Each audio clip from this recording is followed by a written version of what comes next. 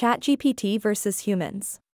Improving the efficiency of water distribution networks while reducing water loss and waste can be achieved through various strategies, including implementing advanced metering infrastructure (AMI) systems to accurately measure water usage and detect leaks in real time, using data analytics and artificial intelligence (AI) algorithms to optimize water distribution and identify areas for improvement, upgrading aging infrastructure, such as pipelines and valves, to reduce water loss through leaks and inefficiencies.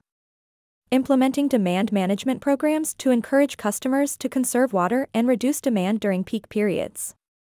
Conducting regular audits and assessments of the distribution system to identify and address areas of inefficiency.